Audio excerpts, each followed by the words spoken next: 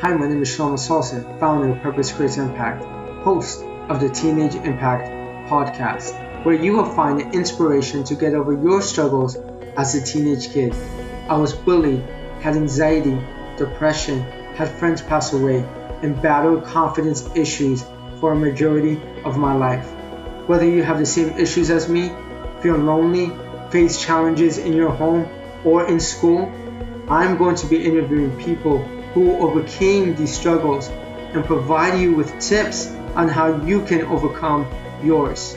By the end of this episode, I want you to rate and comment on what you think of the podcast. This will allow the podcast to be ranked higher and serve more teenagers. Welcome to your fifth episode of the Teenage Impact Podcast. This is your host, Shelomo Solson, also founder and president of Purpose Creates Impact. These past four episodes, I went over my past. I went over my experience with anxiety. I went over my experience with bullying, how I was self-conscious on how I spoke.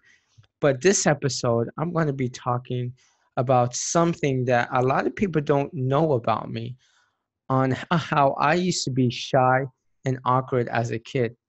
Back in January, I was at this conference and I was with a group of people, and they were all talking about how I was the life of the party, how I was this extrovert that always loved to socialize and was easygoing. I laughed to myself and I laughed at the group because they don't know what I've been through. I wasn't always this, I guess, quote unquote extroverted person. I still consider myself an introvert and I like being alone sometimes. But when I'm around people now, I like to socialize with them. Before wasn't the case. I was always known as this quiet and shy, awkward kid. Don't really know where it derived from in the beginning, but I do remember when I was at home, I was always quiet when we had guests coming over. I enjoyed the presence of the guests, but I didn't really interact with them. The extent of the conversation would be like, "Hi, how are you doing today?" "Good, I'm very good. What's new?" That would be the extent of the conversation. I felt really awkward in those situations because when I saw other people socializing and actually having a good time, I wanted to know what was the difference between them and me. When we had guests coming over, especially family from Israel that would come visit our household, I remember my grandfather always telling my mom, Shlomo was a well-behaved kid. When my parents went to parent-teacher conference, they would always tell my parents, Shlomo is a well-behaved kid. I wish I could duplicate hundreds and hundreds of Shlomo in my classroom. And I had that engraved in my head that I was this well-behaved kid and people who talked a lot were misbehaved. And I wanted to be the behaved one. So I decided to be quiet all the time because if I was quiet all the time, I could have get in trouble. And that's what I decided to do. And I started moving through the years. And in fourth grade, I clearly remember this. We were trying to get into groups. We had to split into groups of, I don't know, 5 or 6. And I was left with no partners. And in my head, I thought no one wanted to be my partner.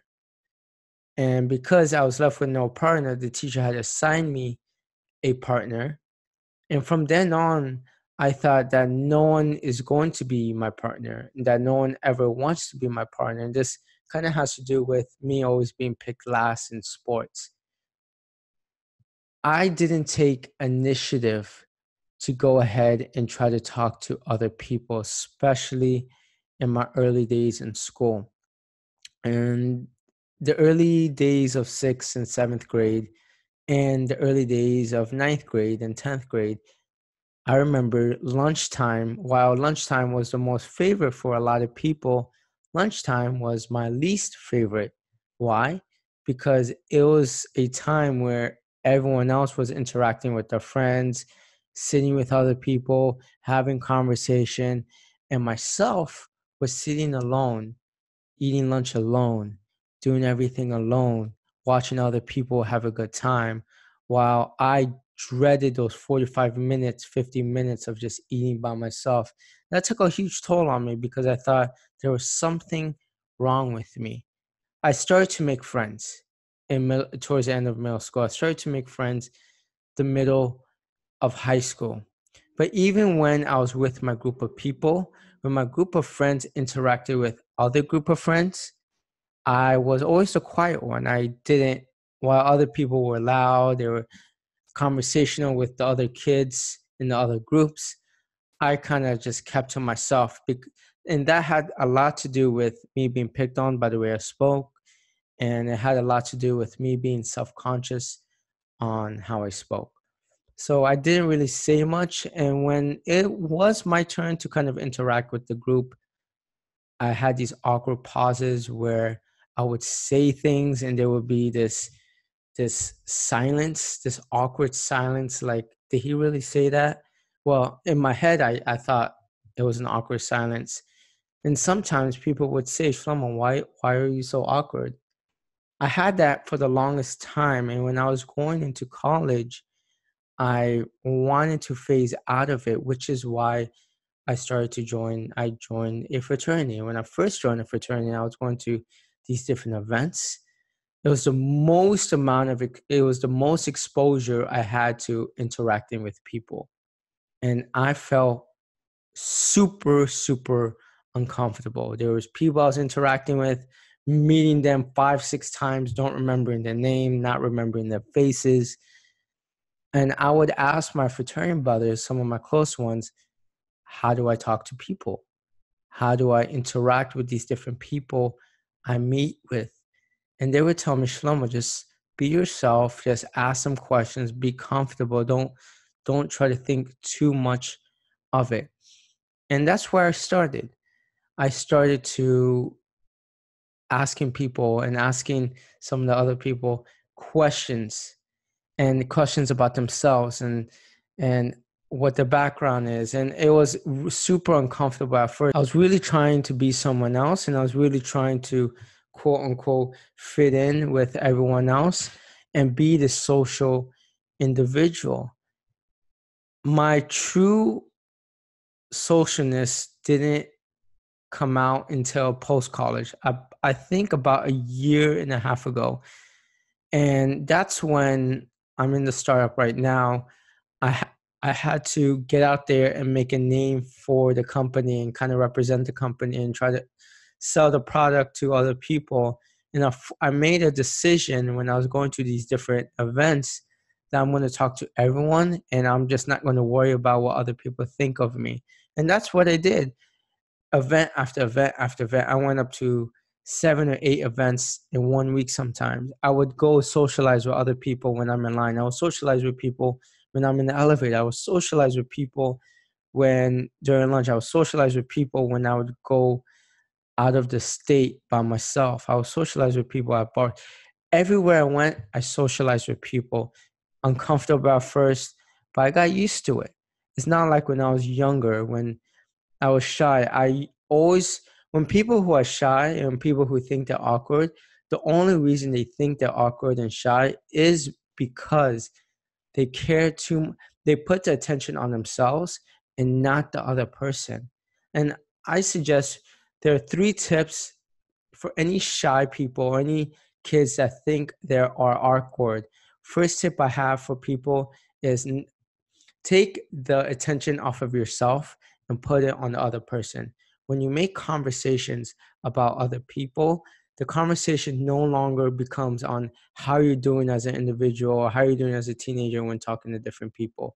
Now it becomes, hey, I have this cool person I'm talking to that has an interesting personality. Let me get to know them. And when you do that, you don't worry about what you're saying, how you're saying it, if what you said was the correct thing to say. Now it just becomes very natural. Second tip I have is get yourself out there.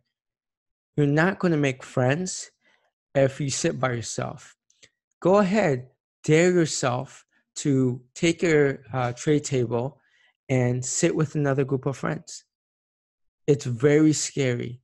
And the worst that can happen is they laugh at you, which I guarantee you 75-80% of the time that's not going to happen. But if they do, go on, move on to the next table and the next table until you find kids that you can relate to.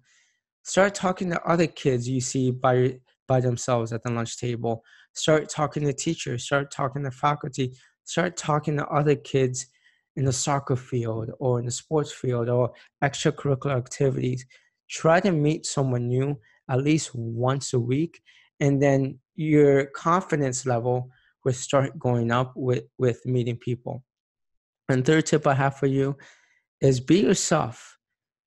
We try to have this persona that we have to be like someone else in order to be popular, in order to fit in with other people, in order to fit in with other friends, to make sure that their friends like them, quote unquote. But when you be yourself, you eliminate that pressure that you have to be someone in order to fit in. You eliminate that pressure. And when you eliminate that pressure, you start attracting other kids in your school and in your neighborhood that are just like you and like you for who you are as a person versus on who you're trying to become. I hope this was helpful. And for any teenage kids that are shy, that are awkward, don't think too much of it. I was there one time when I hated talking to people. When I was in groups of people, people would always chime in, and I was the person that wouldn't say anything. And people would notice that, and people would say things like, Shlomo, why aren't you saying anything? And I didn't want to say anything because I was afraid what I said wasn't the correct thing to say. Do not think like that. Just be yourself. And it all starts in the mind. Once you take out thinking from conversations, you start being someone that everyone wants to know. And you too can be like that. I've overcame my struggles, and I want you to overcome your shyness and awkwardness. Hope this helped. My next episode is going to be an interview with someone that immigrated from Bangladesh to America and how he overcame his shyness and became a confident individual. If you haven't done so, please go ahead, rate the Teenage Impact Podcast, comment on it. If you're watching this from Purpose Creates Impact YouTube channel, do the same thing. I want these episodes to rank higher so it can impact more teenage lives. Peace.